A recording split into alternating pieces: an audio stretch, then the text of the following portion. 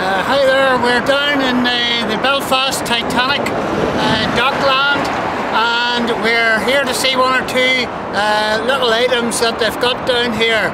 First of all, let me point out to you the Titanic studios up to my left here, where Game of Thrones and City of Ember were filmed and are being filmed, but round to my right we've got the Titanic Museum, world famous Titanic Museum, but that's not what I have come down here this afternoon on this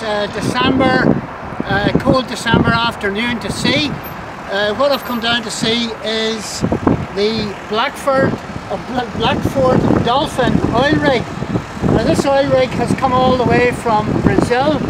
It's 360 feet tall, and it fits into the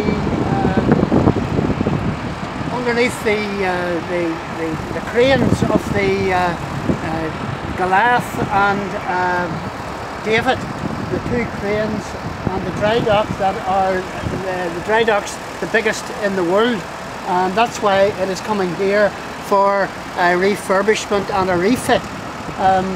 It is absolutely massive and has already been labelled the Belfast Christmas Tree because its lights can be seen all